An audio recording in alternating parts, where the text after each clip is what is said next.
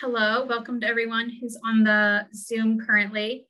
We're going to give it, the attendees are starting to sort of filter in here. I'm going to give it just another minute or so, just to let everyone sort of kick into the system. It looks like it's starting to load. So I'll give it 1 minute and then we'll go ahead and kick things off with Kelly.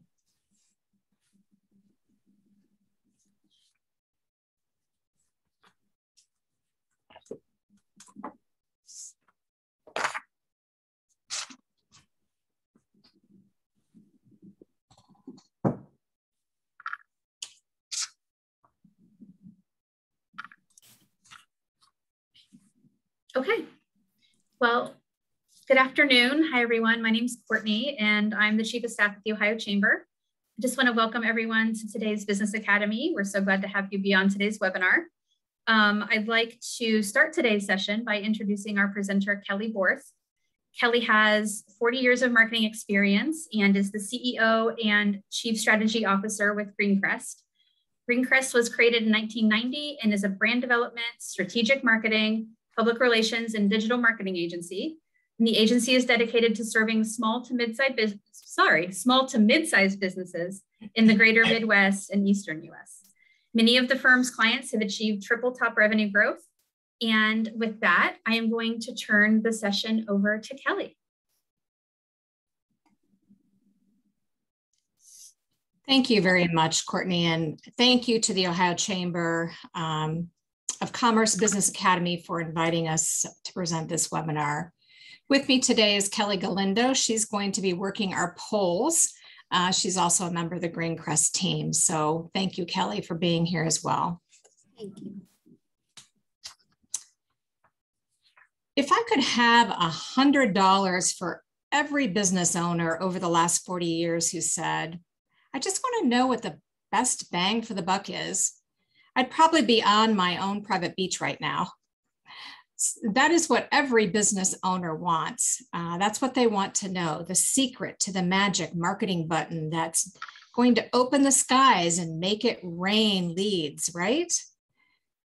It would be like you asking your primary care physician to show you the way to the fountain of youth. There is no such place.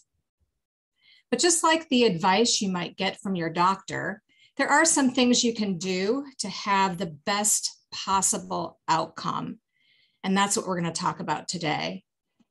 If we were talking about your health, it might be things like eating right, or getting the proper amount of sleep, or maybe regular exercise, or refraining from sun exposure. And of course, the list goes on.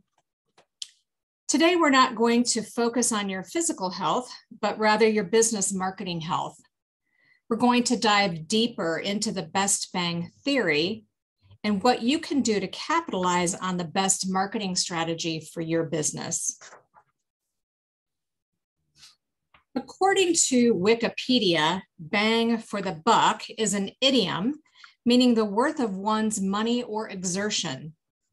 The phrase originated from the slang usage of the words bang, which means excitement, and buck, which of course means money. Let's quickly consider the cost of the lost opportunities. If you take your current marketing budget and subtract your percentage of confidence you have in your current marketing strategy, you will get the lost opportunity cost. If you had a strategic, planned marketing approach, how would that impact your marketing effectiveness? In fact, let's plug in some real numbers and do a quick assessment of your lost opportunity. And that takes us to our first poll. So in your first poll, we're going to ask you to answer the following questions. What is your current marketing budget? And you can scroll down to the second question. What is your percentage of confidence in your company's current marketing strategy? In other words, how confident are you that when you implement your marketing budget today, how confident are you that it's going to produce the results you're looking for? Does everyone see the poll? If not, there should be maybe at the bottom, a poll button to, okay, I'm starting to get some participants now. Great. Okay.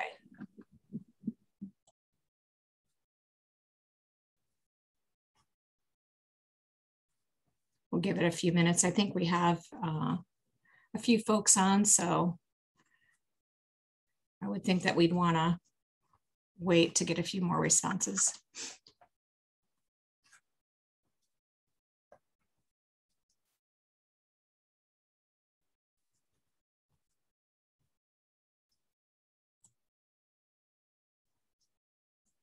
We still have a few more people who haven't completed it. We're about 58% participating right now. That may be all we're good. Oh, here we go. We got some more.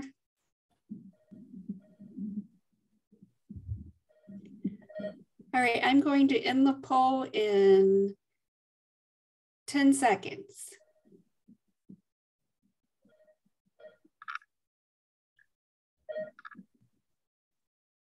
All right. So it looks like we have a majority who are have a budget less than 50% anyway. The biggest majority less than 25,000. And of those who answered, it looks like the highest number of people that are confident that when they implement their marketing program, it will produce the results they're looking for. The majority say about 50%, and that's pretty common. That's pretty normal. So that means your opportunity cost is about 50%, right? So we can stop the poll. All right, and go on to the next one.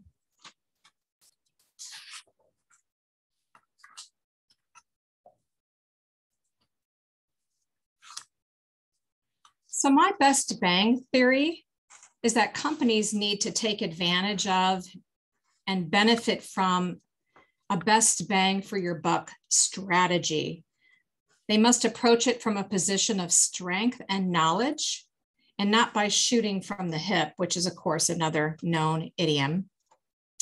So if we go back to our earlier analogy of your primary care physician and the fountain of youth, what questions might your physician ask you to give you a rough idea of how long you might live? They might be questions like, what's your family history? How much do you weigh? Have you ever been diagnosed with any of the following? And so forth. Hopefully your primary care physician digs deep and doesn't respond with a generic surface level research such as, well, the average male in the US lives to be age 76.1. The good news is that as a business owner, we don't settle on average. We make the right investments to beat the odds.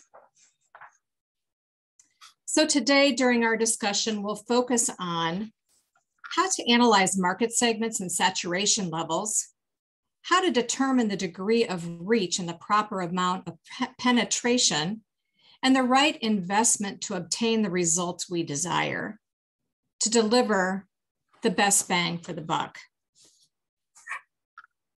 Similar to your first visit to a primary care physician, we're going to begin with an analysis of your business health as it stands today. Analyzing market segments in order to understand your market position is an important step in the process. Know where you have the greatest potential. It could be through new customer acquisition. It could also be through growing current customer relationships. Is there potential to grow market share? Which markets or what products provide the greatest profit margin for your business? Your bang for the buck will be determined based on the degree of opportunity and profit growth. This is an example from a strategic marketing session I did with a construction company. What was interesting when we had the leadership team all gathered around the table to have a strategic discussion, what I learned was 95% of their market share is in Columbus, 40% in Indianapolis, and 1.5% in Louisville. And just looking at this simple picture, where should the bulk of the company's marketing budget go? Good question, right? Indianapolis and Louisville certainly show the greatest growth potential, don't they? Where do you think their marketing budget has been focused in recent years? The Columbus market, right? Where the company has grown to 95% market share. So this indicated to us that this was time for a big shift in their marketing focus.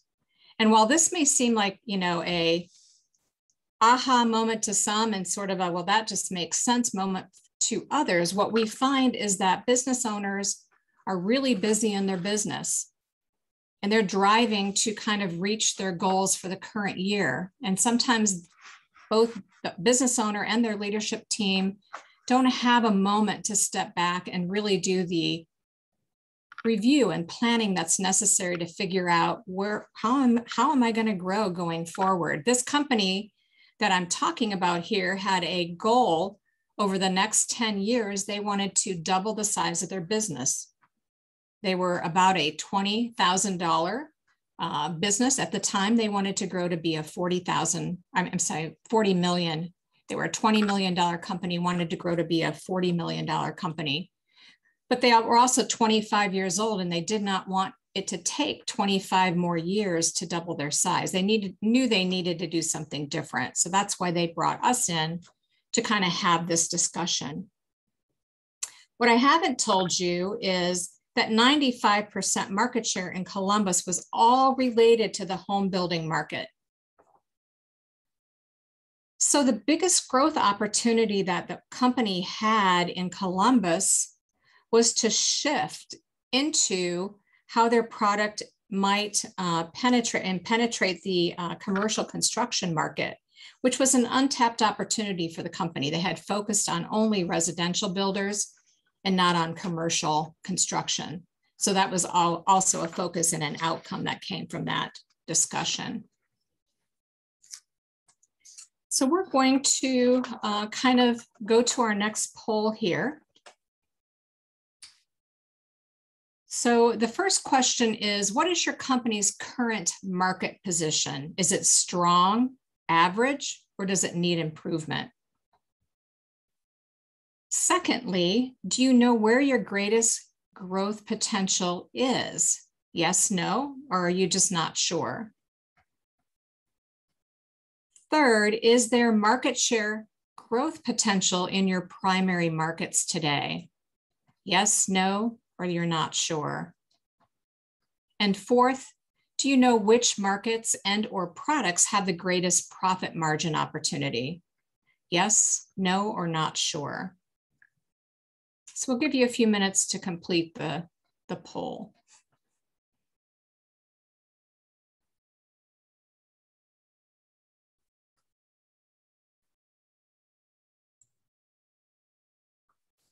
We've got 50%. We need a couple more. All right, I'll give you 5 seconds.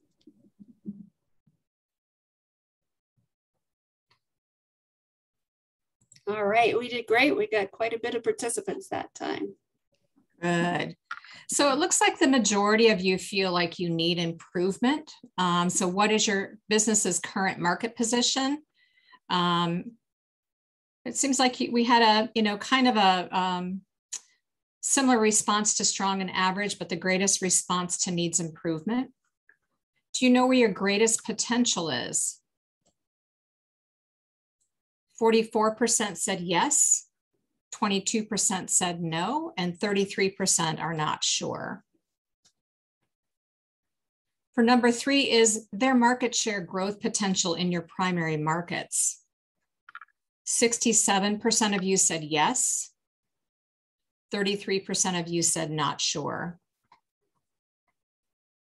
Do you know which markets or products have the greatest profit margin opportunity? 33% of you said yes. 67% of you said you're not sure.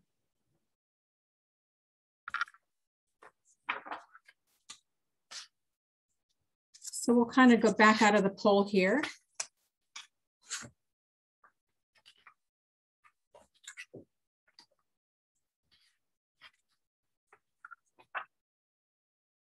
Next, let's discuss how knowing your degree of reach within your market will give you a better sense of which marketing tactics can deliver the best bang for the buck. Every potential market is different and offers different marketing opportunities to reach prospects. Your marketing plan should outline strategies for how you will grow your business within each target market. If you don't have a plan, my advice is to get one. Analyze each marketing tactic based on the degree of reach within the potential prospect base. A trade show, for example, although probably not a great example for these COVID times, which many of them are still getting canceled, but so a trade show, for example, may be a great marketing strategy, but it may only reach 10% of the market, those who attend that particular show. That does not make it a bad marketing choice. As a matter of fact, trade shows can be 25% more effective than other marketing in delivering opportunities to have that face-to-face time with prospects. So that's powerful. If you layer on an email marketing campaign, and your distribution list for that campaign reaches 60% of potential buyers, that will likely be more efficient marketing spend. But we also know that our prospects engage with us in a number of different ways. So we cannot just be solo focused on one marketing tactic.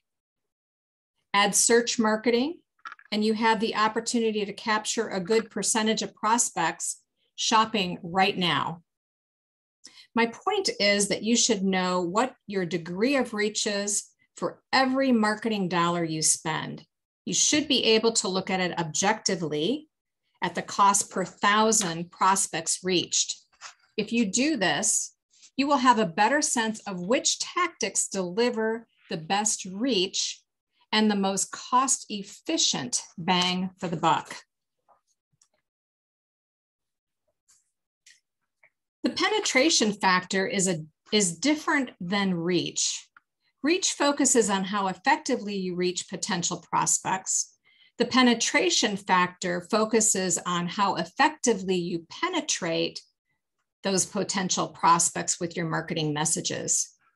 So penetration is about ensuring your marketing message is being noticed, heard, and that it gets registered in the intended audience's mind. They know who you are, they know what you do, they understand what you have to offer. Meaningful market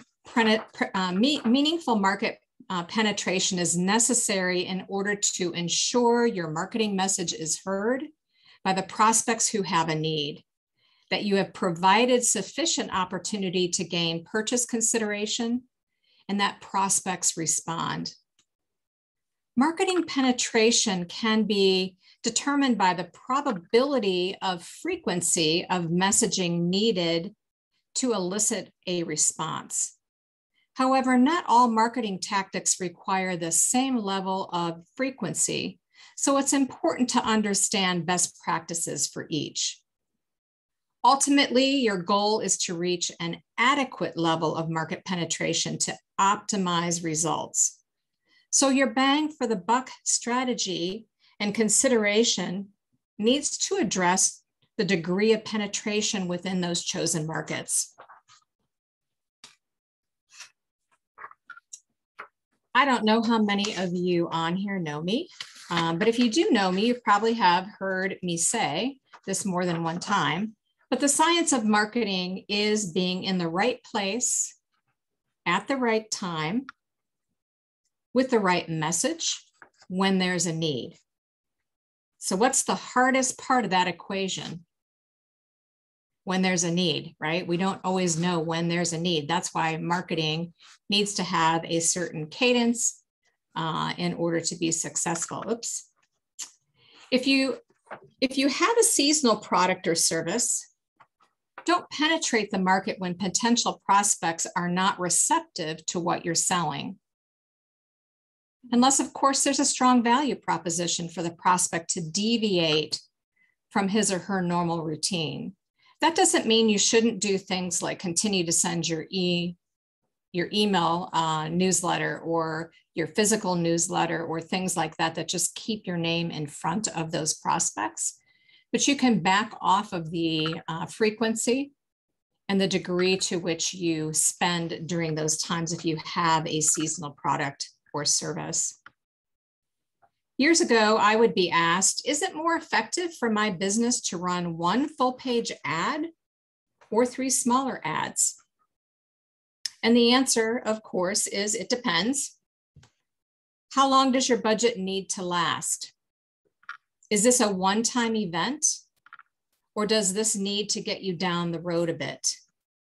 My advice is that you have to start somewhere, even if that means you do only one thing this year, but you do it really well.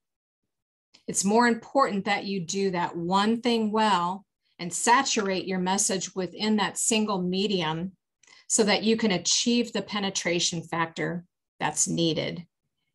You will perhaps sacrifice reach, but the impact to that singular audience will return more on your investment than shotgunning across multiple marketing mediums, thereby achieving reach, but not at a level that the message is going to be heard. So you're not penetrating the market.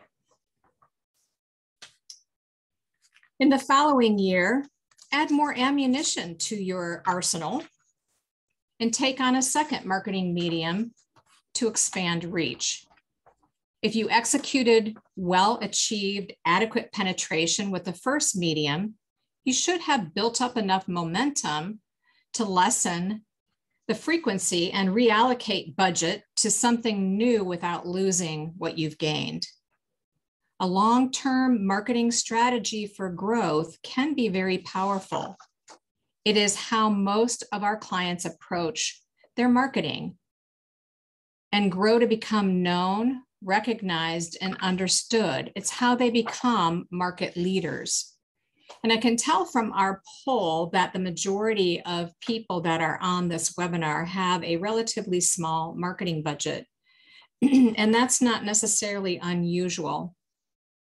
Just know that if you have a dedicated marketing budget and you're willing to invest year over year, you can reach those goals that you're looking to achieve. It just may take a little bit longer on a limited budget, but eventually over time, you can actually have a more fully integrated marketing effort going on. It just takes a little longer. By now, you have probably realized that getting the best bang for the buck is more about smart marketing. Most industrial businesses should be spending between 1% and 2% of sales on marketing. Growth-oriented companies will likely spend more like 3 to 5%. And consumer-based companies can spend upwards of 20% on marketing, depending on the business, the geographic location of that business, and what gets expensed into the marketing budget. For instance, a consumer-based company in Chicago will spend considerably more than a competitor in a rural market. We could say the same thing here in Central Ohio. If your business is in Columbus, you're going to pay more for media than if your business is in Bellefontaine, Ohio. For some industries, ad costs are reasonable, For others, the cost can be astronomical. The same goes for trade shows. I would caution all of you to keep your marketing budget as pure as possible. I've seen things like cars for salespeople, company logoed wearables, sports venue licenses, travel, sales offices, and corporate events, all expensed to marketing. A truer marketing budget would consist of advertising, trade show cost, direct mail, email marketing, public relations, digital advertising, website maintenance, social media, and other content marketing. Also, literature would be included in that, so your marketing literature. And underspending on marketing can really handicap your company, and it can be as inefficient as not spending anything at all. So spending too less is like throwing money to the wind.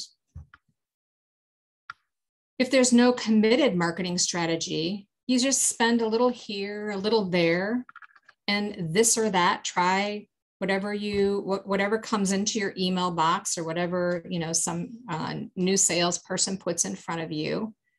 And then in the end, you have very little results. You may sum it up to marketing just doesn't work. Well, I couldn't disagree, more. What doesn't work is the approach. Your approach to marketing and the strategic use of the budget you have available is critical to get adequate results. You don't want to be penny wise and pound foolish.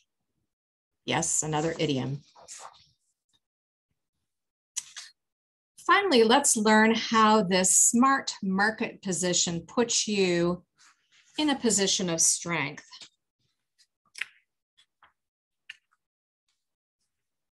Starting from a position of strength makes sense when you really think about it. The smarter you are about your market position, the greater results you should see from your marketing investment.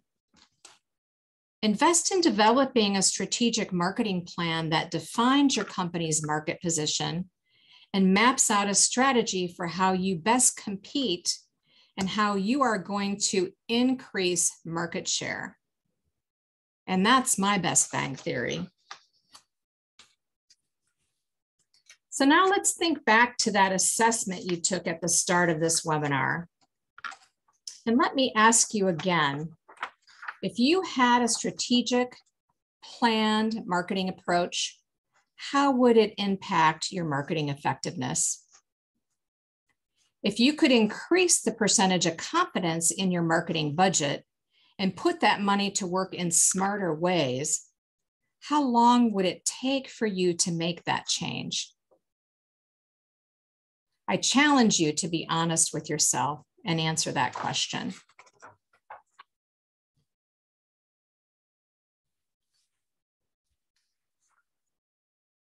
Seth Godin is an author and former .com business executive and sometimes known as the ultimate entrepreneur for the information age. He has written around 17 books on marketing, advertising, business venturing, and leadership.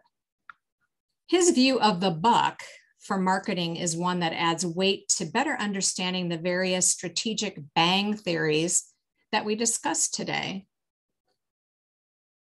Godin said that if you are marketing from a fairly static annual budget, you're viewing marketing as an expense. Good marketers realize that it's an investment. So use best bang theory we discussed here to invest in your marketing and get the best bang for your buck. In this final quarter of 2021, it's a great time to start planning for 2022 and beyond. And with that, I'd love to take a moment to answer any questions that you have on this topic. Kelly Galindo is going to be. So we can either raise your hand and I'll let you in, or you can use the chat feature and we'll answer your questions.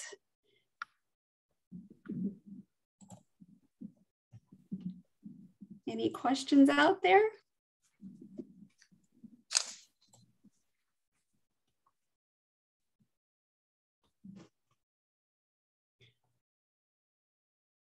not seeing any hands raising.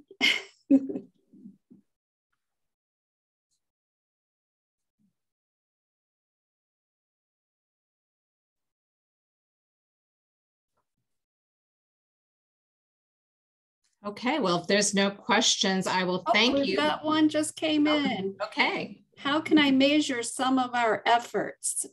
For example, newspaper ads. So newspaper advertising can be measured with a QR code. It can be measured with a offer. It can be measured with a special landing page to a website that you're driving traffic to. It can be measured through how people are accessing your company. So in other words, if you see an increase in the number of inquiries on your website following an ad, or if your phone is ringing off the hook, if you have somebody on your team who's answering the phone, they can ask, how did you hear about us? So there's a number of ways that you can check to see what kind of, I guess, traction you're getting from a newspaper ad. Thank you, Carmen. Any other questions? Oh, Carmen says thank you. You're welcome, Carmen.